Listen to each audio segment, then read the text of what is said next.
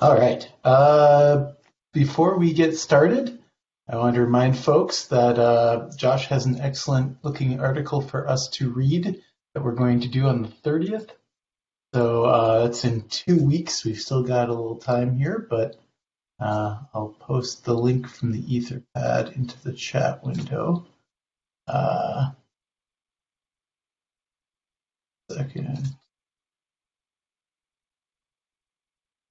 There we go. So just a reminder that sometime, possibly the day before, if you're like me, try to read the article. All right. So pull requests this week. Not a whole lot of new stuff. I didn't actually see anything that looked particularly relevant that was new. But we did have a pull request from Radic that closed regarding optimizing carriage handling in bufferless C-string. Ilya did the review on that one and approved it and merged it. That's good. We had 4 PRs that have been updated, at least in the ones that I was looking at. This ongoing OSD compression bypass PR, Casey had done a review on that, and it looks like now Eric has been testing it and said that during testing he was seeing a lot of errors. So that is going to be ongoing, I think. Not quite ready. That's just noise from the RGW suite. I don't think there's an issue with the PR itself. Oh, good. Okay. Cool. Any other info on that, Casey? Like, is it looking like it's ready to go? Yeah, I'm happy with it. Cool. All right. This BlueFS fine grain locking from Adam. I think that we're is still no longer DNM, now in addition, it is required to order fix for BlueFS inode 1 spillover on runway in some cases. inode spillover PR, is that I don't know if I've got that one listed here. Can you happen to you have a link to that? That's a fix, not a performance issue. Okay. Just a fix. That probably explains why I never added it in here. Okay. Very good. Do you have somebody to review that one?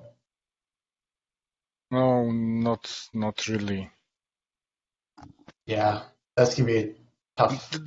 That's a pesky PR. It basically revamps entire BlueFS, and I was really hesitant to push for it, but then I fixed the problem that we never could have really fixed with that, and that really, in my mind, put more pressure on this PR.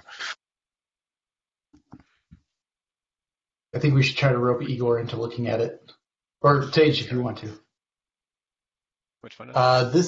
This is 42099. I'll put the link in the chat right here.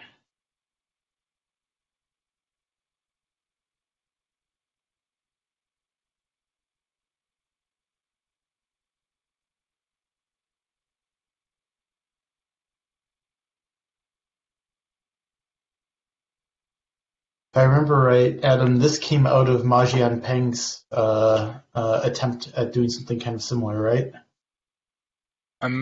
Exactly. Majian Peng just an enforceable release of lock just inside write to be able for others to go, and that really had a nasty side effects, and we decided that we really should fix the locks, because it really gives improvement from BlueFS buffered I/O when in the same time there are compactions and some other actual writes. Then you can see on the performance interaction on locks in that area. Yeah, I do remember Majian Peng's PR looked I mean, the performance was nice out of it, but it was scary. I have not looked at your PR at all, but it's pretty complex. And it's scary, yeah, it's very long. And Yeah. What do you think, Sage? Are you having interest in reviewing I'm this? just looking at it now. I mean, it's been a long time since I've looked at this, but I think Igor would be a better reviewer. But Yeah. Okay. something that I can. The first attempt at this, it was not safe. This one might be safe. I can review this. I can review it. Okay.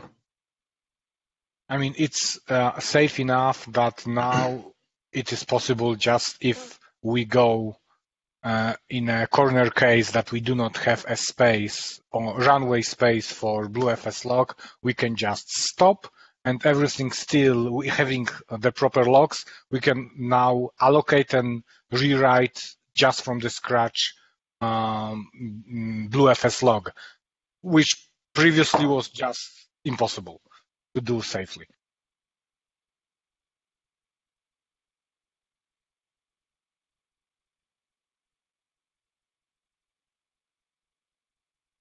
All right. Well, thank you, Adam. Thank you, Sage. That's an exciting one. If we can convince ourselves and believe that this is a good idea, then I think this will be a nice win. In any case, I wouldn't like to merge it before me and Gabby fix that sporadic issues with no column B PR, because that would be a very problematic if we had two delicate errors merged at the same time. Yeah, I hear you on that one. I think it's not a bad idea to get that worked out first.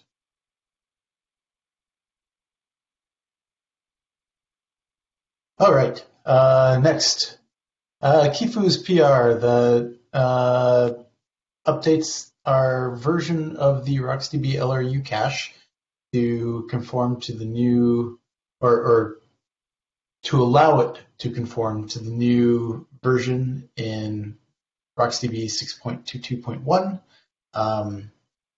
We agreed that we don't also want to update RocksDB yet, but that PR so far looks like it's fairly benign. It still works with the current version we're on, and then potentially allows us to upgrade RocksDB.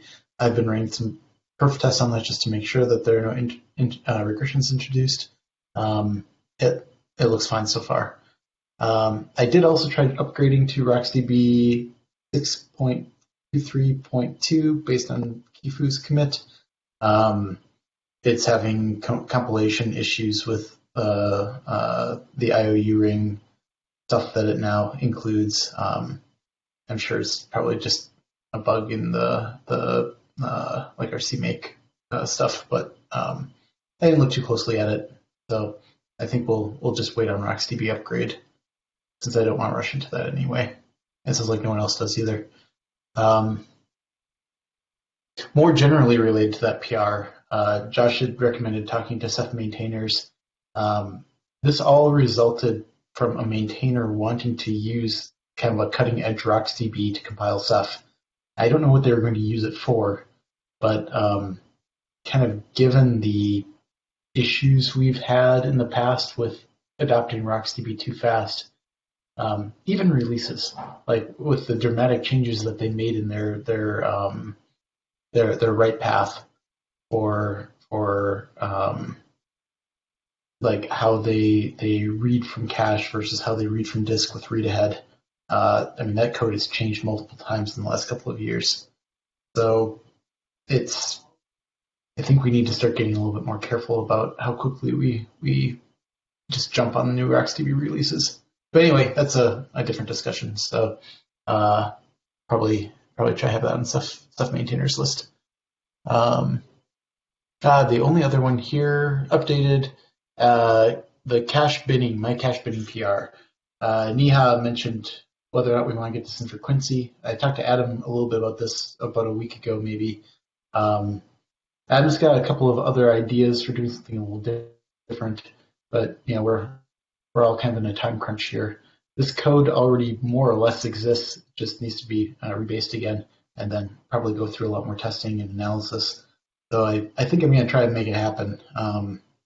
That might be the next thing I work on after finishing up Kifu's thing. Well, I'm also looking on wall clock profiling stuff. But anyway, that one I don't want to let it go yet. I think there's still value there, so I'll probably try to get back to that soon. Lots of stuff under no movement. Adam, I know you've got a couple of different things here, but getting reviews is always tough.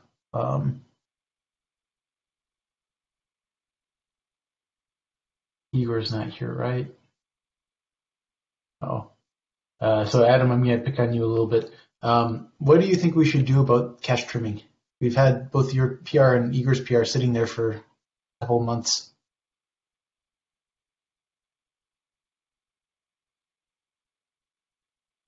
I even forgot about that. I know, right? That happens to me too. We should fix it though. Use one of your guys' PRs, I think. Yeah, let me review that quickly and then come with weighted answer. Yeah, I mean it doesn't have to happen right away, right? I mean we've been sitting on this for a while now, but we should do something. Okay, so let's make it for the next performance weekly. How about that? Sure, that sounds good. Then we've got the TC Malik thread cache settings PR, which do you know? Was there anything that prevented us from doing that? Was there anything broken about it? Does it just need a review? For as much as I could test it, it worked perfectly, but I only made an on local tests. I did not check how it might influence. In some cases, just didn't test it on tautology even. Sure. Okay. Let's see. Oh, my sharded cache for RGW. I think Mark Kogan is taking that over. He said he was interested in doing that. So there's been no more discussion on my PR, but that doesn't mean he hasn't been working on it in the background. So I'll try to find out what the status of that is. Unless Casey, if you know. Yeah, he did sign up to take it over. He's been making a lot of progress looking into the performance regressions in the Beast front end, though. Oh, So cool. That's more important. Sidetracked with that. Yeah, how's that going? There isn't a PR for it, but he's added a ton of details to the tracker issue. If you want to track that in the Etherpad, you can find a link. Yeah, that's a really good idea. We don't have anything in trackers here, but maybe that's start adding. It's linked in chat. You can put it wherever you want. But yeah, he captured some very detailed flame graphs, so it's a lot of data to consume, but I think that'll be really helpful.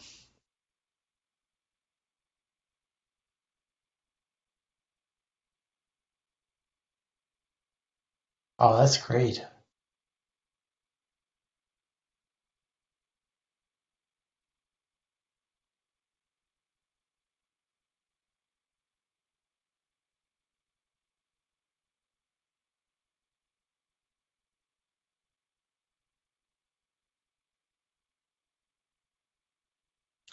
Nice. So yeah, All right, thinking about the I'll use of timeout there is way more expensive than we expected it to be.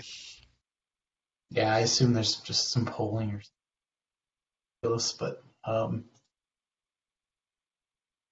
cool. Well, hey, yeah, I'll look through that later. Unless people are interested in looking through it now. Um,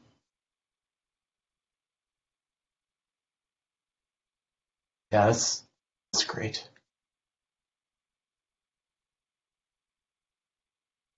All right.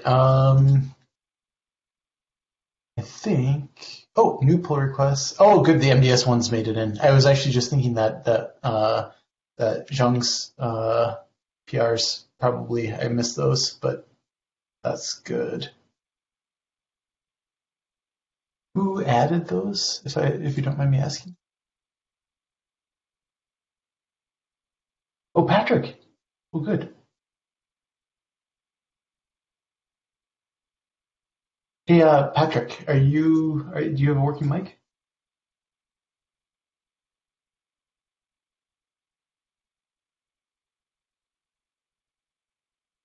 He said he got up at one point, but he's listening still. Oh, okay. Yeah, I see that now. Cool. Okay. So yeah, I did notice on the mailing list, Jung sent a big email talking about some of this. One of the things I was trying to understand based on his last email is he said that this doesn't apply to situations like in the IO 500 MD test hard tests where you have multiple clients putting many files into like a single directory. And I was trying to understand how that reconciled with this PR 43125 that we've got under the new section now, where we're randomly distributing dir frags to multiple MBSs. I thought that would be like kind of exactly that case where you have lots of files from multiple clients with multiple dir frags, all in one directory, and then those dir frags are distributed to many MDSs. That's actually kind of the situation I thought that would apply, and so I wanted to ask Jung or Patrick if they could kind of explain that more. I'm here now. Oh, hey, Patrick. Good. Hey. I don't know, for the IO 500 hard test, how large is the directory in that case? So usually in the hard test, you've got one directory, you've got an arbitrary number of clients, and each client can do write out an arbitrary number of files. So the test is timed, and it's kind of up to you to define how much to try to write out within that time limit. It's actually even timed is a little bit incorrect. It's a minimum time, but no maximum time. So you can let it run for as long as you want, but it has to run for at least 5 minutes, if I remember correctly. Okay, do you recall offhand how many files we had in the directory, though? Quite a few. I'm thinking we were doing probably around 20 to 30,000 file creates per second, and that was over like a 5-minute period. So whatever that works out to be. You had 20 to 30,000 file creates per second? That seems high. I thought that's what I was able to get on the upper end. Maybe it was, I think typically it was quite a bit slower than that, but I think I managed to maybe get it up to that under certain scenarios. But I think maybe you did some pre-fragmentation of the directory. I think you also had some PR which also read out the dir frags before running the test. Yeah, it's possible I'm misremembering because it's been a while. Let's just even say 10. Is 10 reasonable? Or 5? I know I've hit numbers like that too. That would be more reasonable. Okay. This PR may help if we also add some tricks to pre-fragment the directory, but I think that requires hints from the client that may not be allowed by the IO 500 testing framework. Quite possibly. We can set the other thing we can do is make the MBS a little smarter. If it sees a lot of file creates in a directory, it could try to pre-fragment it, but I mean that can backfire for other cases where it's just adding a few files to a directory. Yeah, it looks like with the IO 500 they let you do anything you want to the parent directory.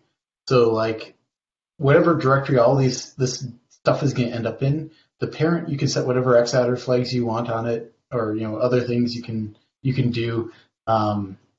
but it's the individual subdirectories that they don't want you touching from what I've seen. I see.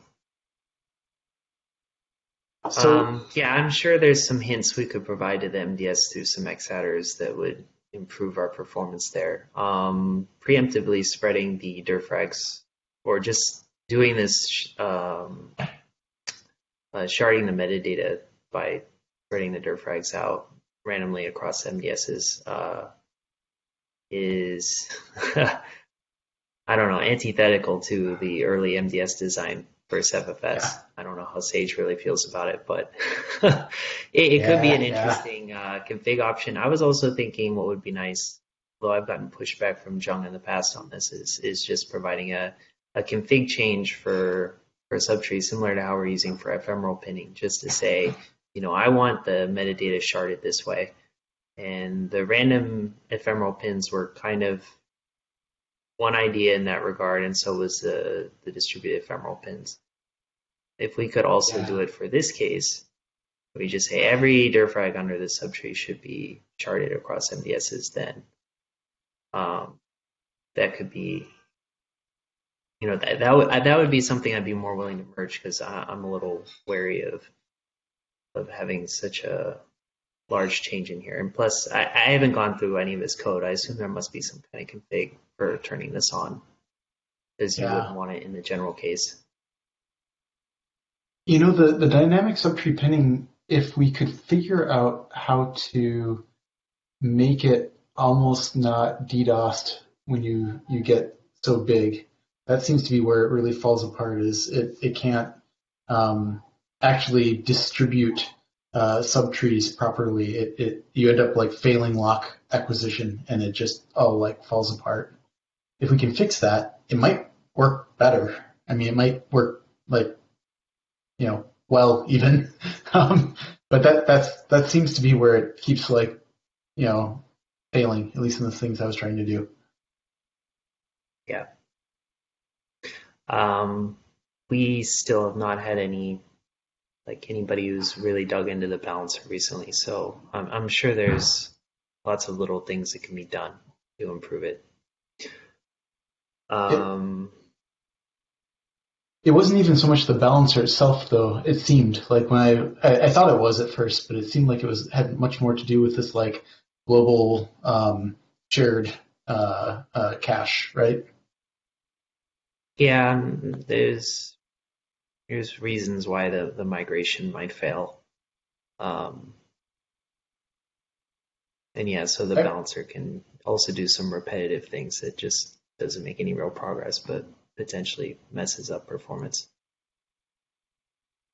Sage, I'm interested for your thoughts on these PRs. Yeah, I missed the beginning of the discussion until you mentioned my name, so I wasn't sure what I was likely to not do. Whatever. I missed the first part, but are we looking at we're just looking at the list of... We're looking at the list of PRs from Jung. One of them adds, well, I haven't looked at the code yet. I haven't seen how it's configured or turned on, but one of them randomly distributes every dir frag in a subtree across the MDSs using the new consistent hashing we have for ephemeral pinning. Like nested all the way down, or just at one level? Everything. Yeah, that seems like a bad idea to me. But I think it avoids making subtrees because everything is distributed. But yeah, I think it probably has some nice performance characteristics for this AI/ML workload, but for general purpose file system use, it's really not very good. Yeah. It would only be within the directory that you've turned it on, though, right? That's what we think, not over like from the root on down, or is it? Well, if we're just talking about one level, that would be distributed ephemeral pinning. It would still create subtrees, right? It would just like because the number of MDSs can. Well, so Sage is basing this work on another PR, which is also in the list on this Etherpad. The pulling the subtree map out of the MDS journal. which is something Jung was working on to improve the performance of the MDS when we have hundreds or thousands of subtrees. I see. Because the subtree map is written out with every journal segment, which can get prohibitively expensive. Yeah. And so he has a PR to pull that out, and this other stuff is based on that. I think he was in the middle of reviewing the PR to remove the subtree map from the journal, but we haven't made progress on it since. Because of its size and with Jung leaving, I was a little concerned about merging that because it really just changed everything. Oh my God, it's huge. Yeah, I mean, it seems like it's like a deeper question of which direction we want to go. If we really want to go in a direction where we have a bazillion subtrees, then something like this is necessary. But if instead the thinking is find a way to still keep the subtree modestly or reasonably concise, then Sajin, in those IO 500 tests that we ran, it was subtree map encoding for journaling on the authoritative MBS that, and it's just like one directory with billions of files from lots of clients in it. That was, I mean, it's just awful. yeah. So that's why Sean started trying to see if we could Yeah. pull this out and do something with it. I mean, the subtree map also is like, if I remember, it's like it's encoding the full inode, right? It's not just like I wonder if the subtree map could be more precise also, or if it's not journaling the full inode, it's just like inode numbers, because inode would be pretty compact. I'm not sure, but I all I know is Jung took a really detailed look at this, and this is the direction he ran off into. Yeah. Okay. Ooh. I had one really minor PR that helps this a little bit that merged a while back. It's not even directly related to this. It was about like append hole in buffer list or refill append or buffer. Sorry, implementing dynamic append length. This thing. This actually might help a little. It's kind of stupid, but it is just taking care of like some of the work that was being done over and over again every time we were like encoding the subtree map. So we might get a little benefit out of this, but it's not really. It's just a band-aid. I mean, probably a small one anyway.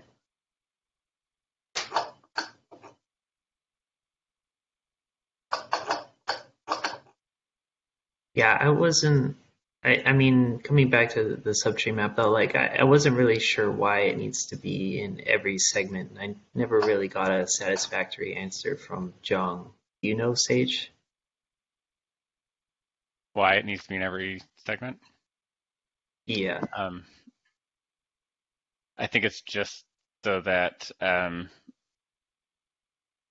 the trimming logic doesn't have to be super careful. I mean, you have to when you replay, you have to have a subtree map, so you are replaying, you know what's authoritative, whatever, so that you can rebuild your cache appropriately. And it was just simplest to write the whole thing because I just assumed it was going to be small. But as long as you don't trim too much so that when you start over, you don't have enough context. As long as you have enough context to do replay, then it'd be fine. So it'd just be a matter of working out what that context is. I mean, this new pull request is a week old, so is Jung still working on this? Like, what's he doing? It seems to be. Which Whoever's company is pull going on. requests? The ones that are in the randomly new distributed queue. Is a brand new pull Oh, request. yeah, those are brand new, and Jung just posted to the Ceph user and Ceph devel list about these PRs he's been working on. He actually is at some Chinese startup, and they're doing AI/ML stuff. They're working on CephFS there. I see. Okay, so he's not really gone. Yeah, maybe different focus slightly, right? But yeah, but he's still working on it. Yeah. Yeah, I mean, maybe that is the direction to go in. I mean, I guess my assumption was always that the map would be small, but I think even if you have like a pretty conservative view of things, you would have multiple directories many directories in the file system that are hot, and so you're hashing even at that level. And so that would be in metadata servers for every one of those directories, and M directories, that's like already a lot. So maybe this makes sense. But I mean, they're kind I of just really get different, scared. Like, distinct. it's already so complicated. I just get scared about making it more complicated. Yep. uh, yeah. I think, I mean, all this work around like, okay, the ephemeral pinning code is not that complicated. Even the balancer itself is like not that complicated.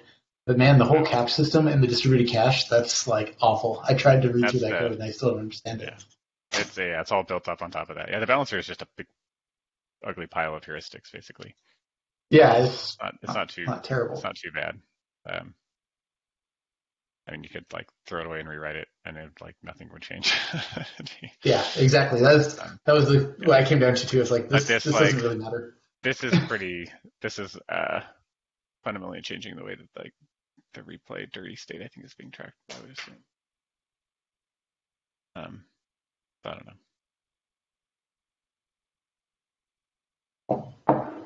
don't know. I think maybe it depends on how much we trust Jung, his brain, to like be able to understand this. Probably we should probably should make sure that like at least one other human can understand before committing to this path, and make sure it's not some Yeah. pipe dream, whatever. So I'm planning to go through these PRs, but especially once my time frees up in the next month. Yeah. But we can't merge these without someone fully understanding them who regularly is in upstream. Yeah, and maybe some plugged in upstream. I mean, Jung is working on Ceph, but he's not really regularly doing, or he's not a Ceph Fed stand up. Like he's not triaging bugs.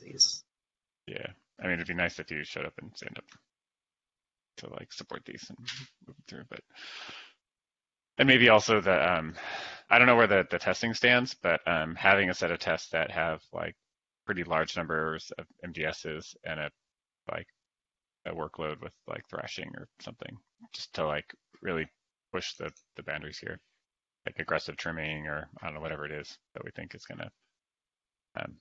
The risk here, I would assume, not having actually read any of the pull requests, the risk I would assume would be if the total subtree map state is spread over lots of different log segments, that we're like tracking that correctly so that we don't trim something such that we can't rebuild that state, or that we don't have the important state before we need it. And so things like aggressive log trimming, or like wildly varying trimming, restarting the MDS, making sure that if you restart the MDS and it has to rebuild everything and then continue to trim, that it doesn't lose something, all that stuff. Anyway. Do we have any kind of like reasonable path toward making some of this stuff like less complicated? Is there anything we can do to like? Yeah, it's so intense. It's pretty intense. I don't think so. Yeah. I think it's just inherent in the it's inherent with the distributed cache with caps, the MDSs, the replication, subtrees, renaming, all that stuff is just adds. But yeah, what Sage said, if it wanted to make it simpler, it would have to be, we'd probably have to go back to the drawing board with the architecture and think about how we might do it differently. Yeah. All right, I gotta drop for another meeting. Bye, guys. All right, see you, Sage. See you later, Sage. Patrick, while you're here, I was curious about the CephFS QoS efforts. I see that there's some activity on this one in the past month, where they say that they're actually using this in production now.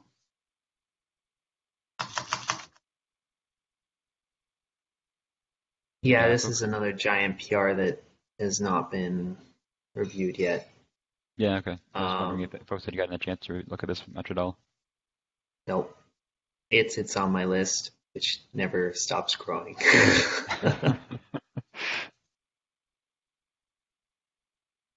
Okay.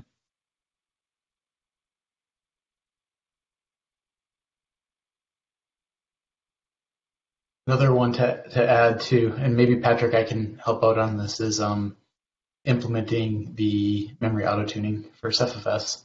I know that there's like that outstanding PR that's been there for a couple of years, but I could maybe try to actually get it using the same one, the priority cache like we're using for the other daemons, if you think it'd be worthwhile.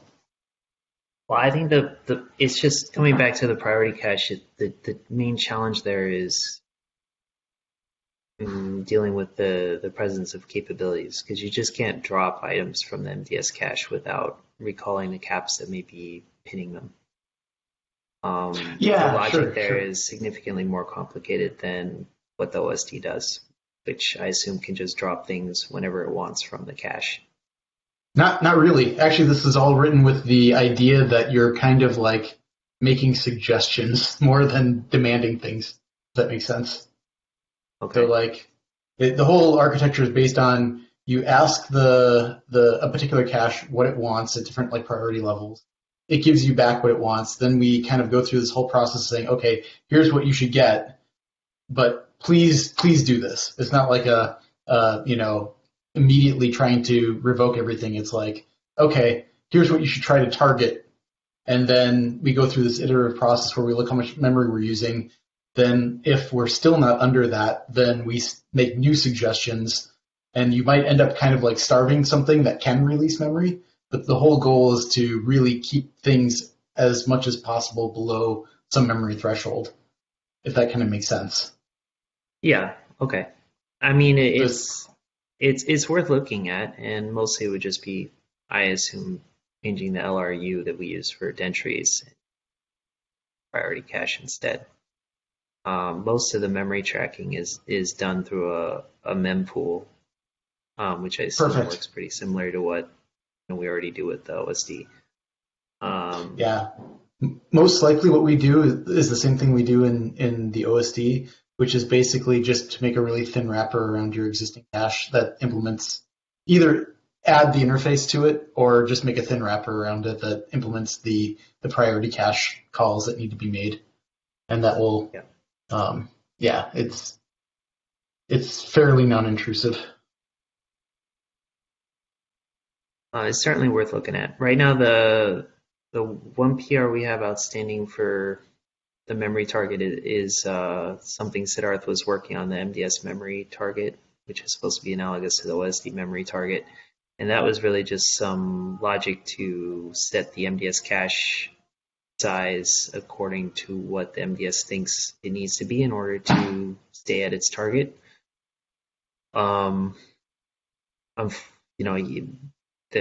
He had some remaining work to do on that, and the PR became stale, so it just really needs to be revived. That's low-hanging fruit as far as just getting that worked on, and then I think the priority cache would be a good next step. So the priority cache basically incorporates like generic code for doing the same kind of thing.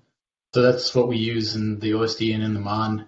And I was hoping I might be able to get the RGW guys to use it as well, but I don't know in the MDS. Maybe it's more complicated and wouldn't work, but it might be a nice way to just kind of avoid having lots of independent implementations of the same thing. Yep. Agreed.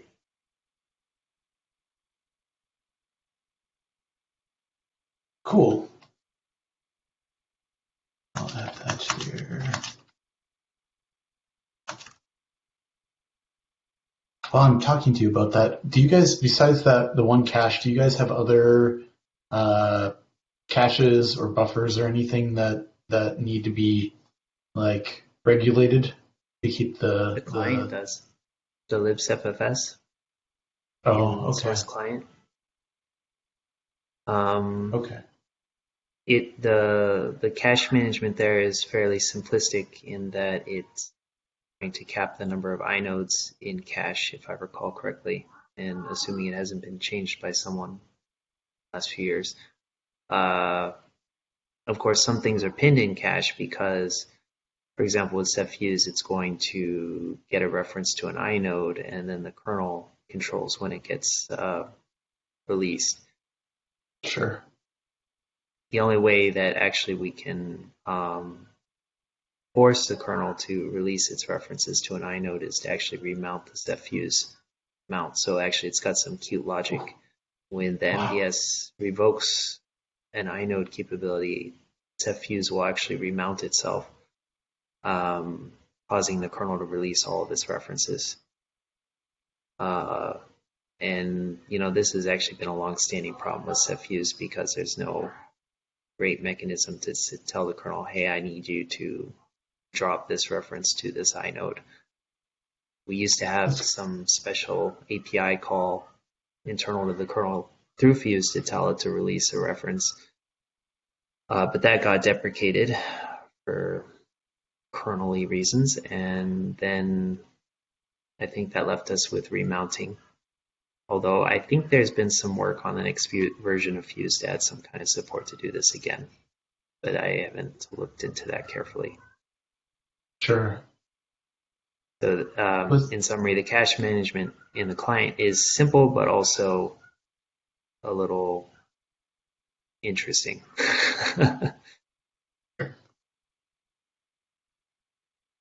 Was someone on the SFFS team I think I remember someone was looking at Fuse in general, like trying to update stuff and I think that was Shubal. Okay. Are they still working on it? Not actively, no. Okay. Probably we need someone to take another look at the updated Fuse interfaces and decide if there's something we can do differently to it and just make things better. Yeah. Actually, that sounds like a good project for our new CFS team member who was an intern elsewhere at Red Hat and just joined the CFS team, Miraj, to pitch that as a startup project for him. Cool.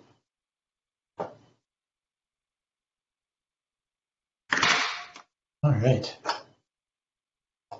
Patrick, it was nice to have you here. This is the first time we've really had someone knowledgeable about CFS, which is... Well, I sometimes have a conflict with this meeting, or I usually have a conflict with this meeting, but not today. Okay. Well, cool. I'll try to make these more frequently because I think that conflict will not be as in the future. Nice. All right. Well, let's see. Is there anything else? I don't think I've got anything else, guys. I'll open it up. Anyone have anything they want to talk about in the last 15 minutes here? I guess just going back to that QSBR for the NDS, Patrick, they also mentioned they had, as for testing, they implemented around MDS like thrashing, essentially, it sounded like. I don't know if you looked through their presentation about this. It looked pretty interesting. By the MDS DM clock, folks? Yeah. No, I wasn't aware they did a presentation. They had linked the slides in their latest comment there. Maybe it's worth looking through these in a future performance call or something. Here's a link. I see. Okay, I'll take a look at that. I will say that that if we can fix some of the QoS problems in CFFS, that was the other big thing I noticed in the IO 500 tests is that we were having some clients completing much earlier than others, and I think not necessarily strictly due to just like weird balancer issues or other things. Even with like ephemeral pinning, well, that was also a separate problem. But I think QoS also played into this, where the more we can make things even, the better we're going to do on that test. Yeah, QoS is just actually a tricky thing to get right in CFFS because up to this point, clients have been unrestricted in how much work they give the MDS through RPC calls. And because messages are necessarily ordered between the client and the MDS, if the MDS needs to ask the client to release something from its cache or release a capability so that it can do work on behalf of another client, it may first have to chew through a number of messages from that client before it can get to that cap release that the client is giving back to the MDS. And so bolting on QoS onto the MDS is tricky business because you have the potential for creating deadlocks. So in some ways we need to, take a detailed look at the clients, and they definitely need to participate in this QoS nicely so that they're not, creating these deadlock situations by, for example, giving the MDS too much work. And we have to provide legacy support, and it's not simple. But I have not, again, taken a detailed look at this PR, so I'm not exactly sure what they've done yet. Thanks. That's interesting, Patrick. I wasn't aware of the protocol limitations there.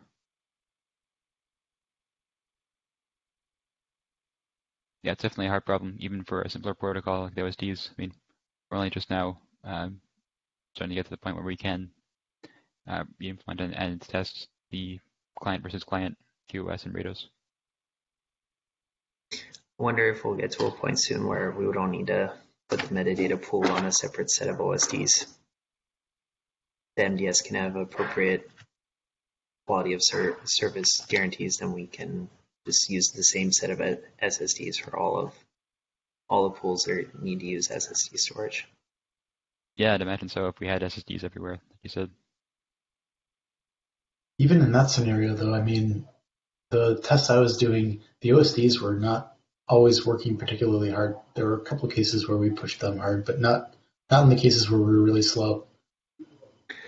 The real danger is having the data pool also on using the same set of OSDs with the MDS pools, because the data pool can easily be overwhelmed by aggressive clients, and if they're on the same set of OSDs, the metadata will slow down dramatically, and it just has that just affects everything then.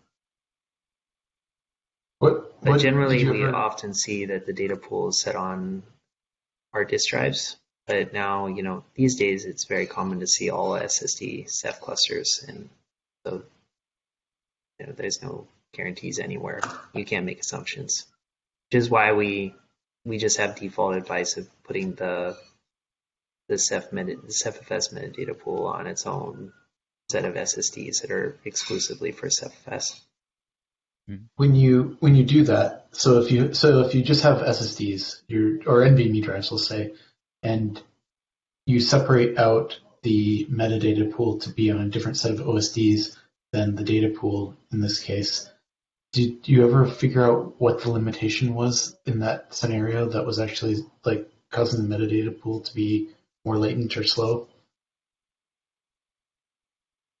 You mean you mean without separating the group of OSDs? So here, let me rephrase it. Say you've got a bunch of NVMe drives, and you can either dedicate all of those for both data and for metadata, or you could split them so that only some of them are serving data and some of them are serving metadata. Is your contention, or sorry, is your observation that it's better to split some of those away just for metadata? I haven't seen numbers for NVMEs, so I can't say whether it's necessary in that particular case.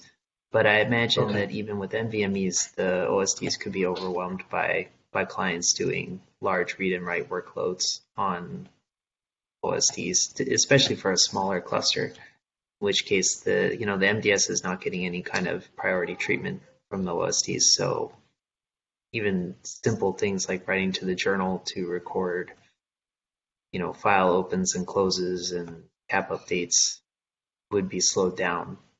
Even by a few milliseconds can have broad implications for the performance of Cephfs overall. That seems like a good argument for making sure that Rados QoS works well for Cephfs clients. To be able to control that priority between the metadata server activity and the client activity.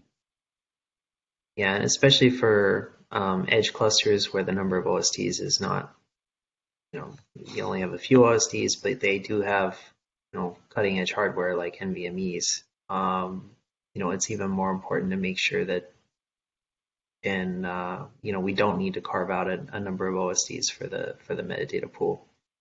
Right. What I was seeing during the IO500 tests is that the really hard tests, the OSDs seem to not actually be doing a whole lot. It was kind of like we had a lot of contention on like a single MDS, like an authoritative MDS. Even in like the ephemeral pinning tests where you are doing like this round robin stuff. I mean, the OSDs were working harder, but not as hard as they can work. It looked to me more like what we saw was that you'd end up with certain MDSs hitting their kind of inherent limit, which is like maybe 20,000 IOPS or something around that level of performance, and then others end up with a lower number of subdirectories, or maybe I don't remember how you've changed it at this point, but they have a smaller proportion of the work to do just by random, bell curve distribution, and end up. Well, I think for that particular test, the problem was the subtree map. The authoritative MDS had a ridiculously large subtree map, and again, it comes back to that problem I was discussing earlier with Sage, where it has to write the subtree map for every journal segment. Exactly. A lot of the operations required synchronous updates to the journal, and every time it wrote a new segment out, it had to write the subtree map out, which was why the authoritative MDS was so slow, and it was affecting the performance of the other MDSs.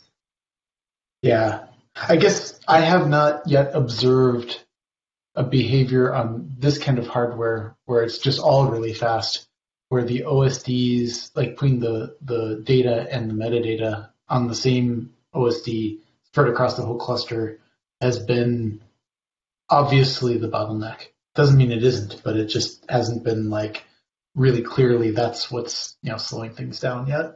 I think it's most obvious when you put the metadata pool on hard disk drives as well. Sure. It's absolutely. We don't regularly hear about these problems.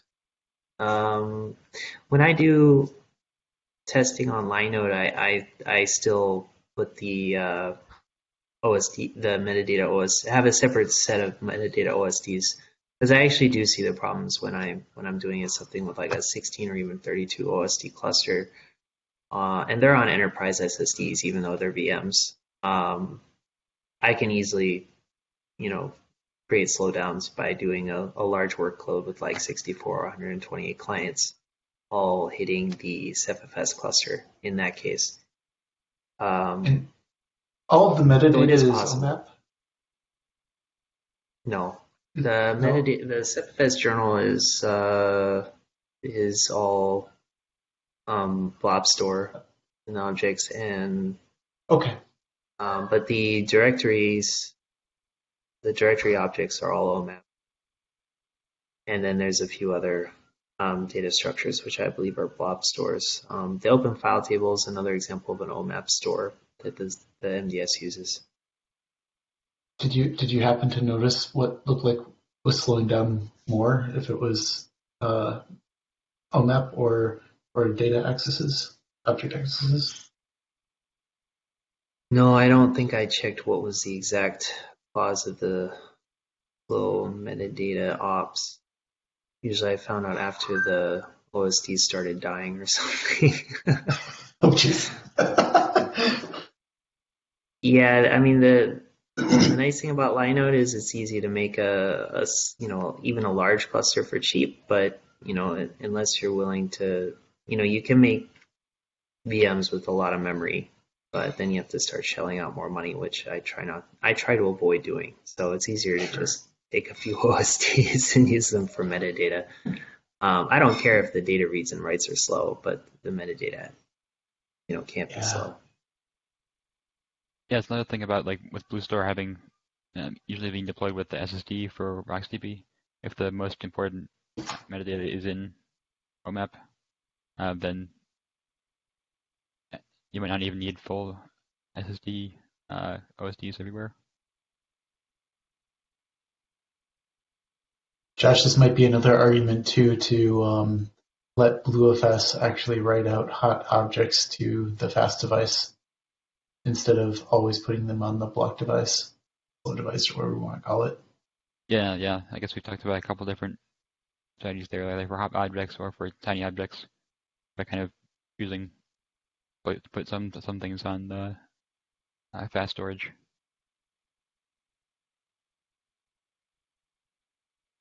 It's the same thing the Intel guys want to do with their OpenCAS, is just shoving that underneath the OSD and letting it figure it out.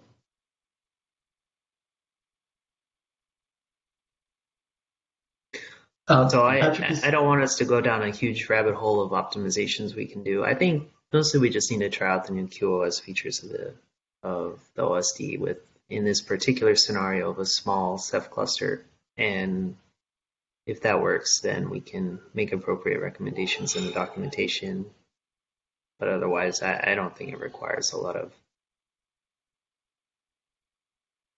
a lot of detail. Sorry. I don't think we need to investigate this too much. Just separating off a few OSDs in a large cluster for metadata is not a huge ask for the large production clusters we know of, like at CERN.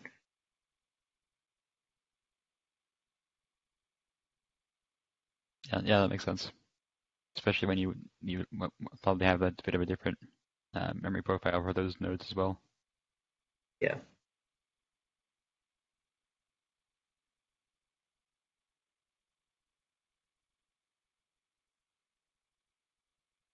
Anyway, I got to run to a conflict, so hopefully I'll see you all next week or sometime in the future, depending on if that other meeting conflict continues.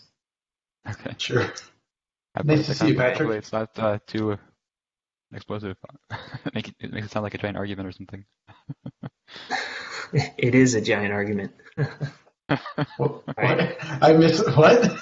What are we? Well, What are we? Freddy's running out to a conflict, so it sounds like an argument to me. Oh, It's sure. it's a horrible conflict. Medieval. All right. See you guys. All right. See you later. See ya. Bye. All right. We're at the end of the hour anyway. So anything else, guys? Nope. All right. Then have a great week. See you later, everyone. Thanks. See ya. Too. Thank you, guys. Bye.